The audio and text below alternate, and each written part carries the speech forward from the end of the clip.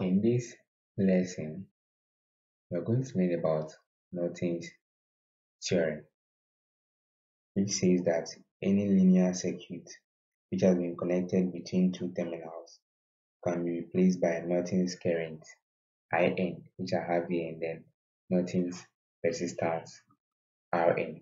Okay, so you can represent any linear circuit like what I have here, okay, by Norton's current, which is in parallel with what Norton's resistance Rn here.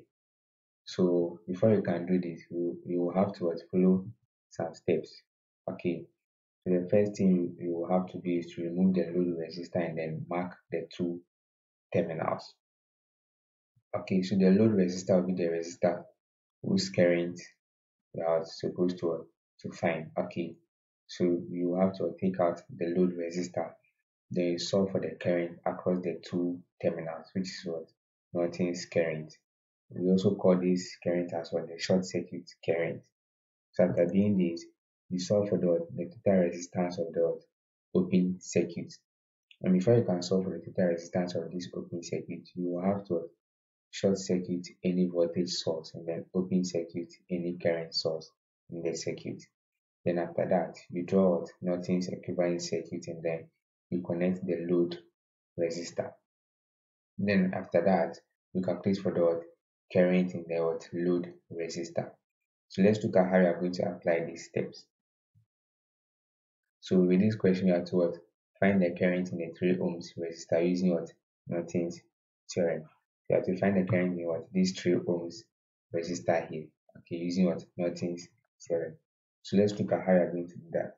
So we learned out to calculate for Norton's resistance. Okay, you have to take out the load resistor. Okay, so when you look at this circuit here, I've taken out the load resistor. Then after taking out the load resistor, you have to short circuit any voltage source. So you see that this is a voltage source, this is a voltage source here. So I'm going to short circuit it by joining another Y. Okay, joining another Y here. That's from the positive to the negative, which means that I have short circuited the circuit. So this is what I have done here. So you see that there is no voltage source here, okay, in this circuit. And also this is where the short circuit current will be. Okay, and since it is a current source with open circuit it. Okay, so after doing this, you can now calculate for the Norton's resistance, which is Rn. So you could see clearly that the 12 ohms resistor and then the 6 ohms resistor are in a parallel connection. So you can calculate for the equivalent resistance. Okay, so that was 1 over Rn. Okay, 1 over Rn, that will be equal to 1 over 12 plus 1 over 6.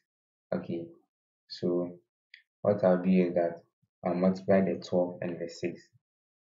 So 12 by 6 gives me 72.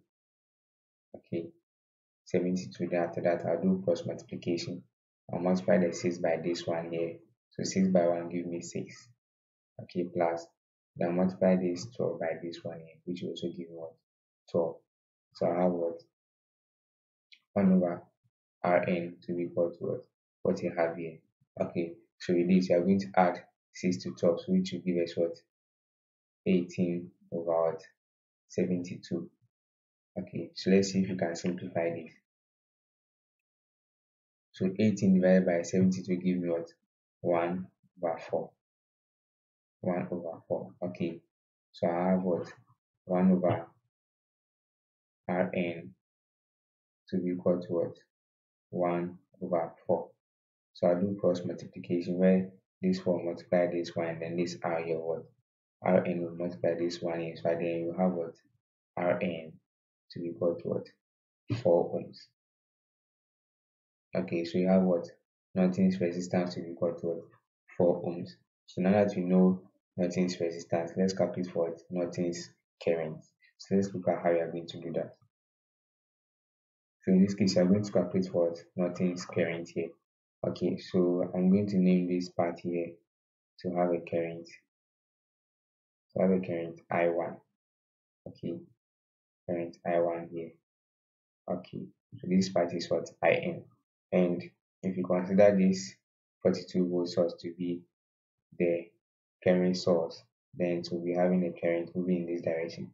Okay, so when this current gets to this node here, okay, it will split into what I1 and then IN. So therefore, when you add I1 and then IN, it should be equal to the current here. Okay, so let's write that one here. So the current here will be equal to what? I1 plus what? Let me write this one. I1 plus IN. Okay, so that will be the current here. Okay, so now that we have this, let's go ahead. So I'm going to consider this loop by loop. Okay, I'm going to consider this loop by loop. So first of all, I'm going to take the loop A, B, E, and then F. So since the power source is moving in this direction, okay, we see that we have the positive terminal here. So we consider the power source or the loop to be moving in what? In this direction. So this will be the positive direction for this loop. And we know from Kirchhoff's voltage law, the sum of what the voltage drops in the loop should be equal to the total voltage in that loop. And in this case, the total voltage in this loop is what? 42 volts. Okay, so this 42 volts will be equal to the voltage drops in this loop. And the first voltage drop will be across the 12 ohms resistor. So that what the 12 ohms times what the current. And the current across this 12 ohms resistor is what? I1 plus what? IN. So that will be what? 12 multiplying I1 plus what? IN. Okay, I1 plus what? IN, which is what? Norton's current. And make it capital N. Okay, so this plus the voltage drop across the 6 ohms resistor, and the current across this resistor is what? I1. So that what? 6 times what? I1. Okay, so this is what you have now. So this will give me 42 equals 12 I1 plus 12 IN. Okay, plus 6 I1. Okay, so this will be 42 equals 12 I1 plus 6 I1, that will be what? 18 I1 plus 12 IN. Okay, plus 12 IN. Okay, so this is what I have now. Okay, so now we have two unknowns here, so we can't solve for V yet. So let's leave it here. So now I'm going to consider the second loop. Okay, so looking at this loop here, which will be of loop BCDEB. Okay, so with this loop, looking at where the positive terminal is, I'll consider the direction to be in this form, okay, which is of the anti-clockwise direction. So from KVL, we know that what the sum of the voltage drops equals what? The total voltage in the loop. Okay, so we have what? A voltage drop of what? We have what? A voltage drop across of this 6 ohms resistance. So let's calculate for that voltage drop. So we have what? The 35 volts, okay, to be equal to the voltage drop across this 6 ohms resistor that I have here. Okay, so we know that the current passing through this 6 ohms resistor is what? I1. So therefore the voltage drop is what? 6 multiplying what? I1. Okay, so to find I1, we divide both sides by what? 6. We divide both sides by what? 6. So I'll cancel out. Okay, so this will give me 35 over 6. So we have what? I1 to be equal to what? 35 over what? 6. Okay, so now that you know the value of what? I1, you can find the value of what? IN by substituting the value of what? I1 into this formula here. So let's look at how you are going to do that. So I'll have what? 42 to be equal to 18 times what? I1, which is now what? 35 divided by what? 6, which is what? 35 divided by what? 6. Okay, alright, plus what? 12 In. Okay, so let's simplify this here. So 18 times 35 divided by 6. This will give me 105. So we have what 42 equals what 105 plus 12 in. So I'm going to take 105 to the left hand side. So that what 42 minus 105. This should be equal to what 12 in. Okay, alright. So when I do this, let me come and write it at this side here. Okay, so when I do this, 42 minus 105, that gives us negative 63. So I have what minus 63 here equals what 12 in. Okay, so this is what you have now. So let's free up some space here. So let's free up some space.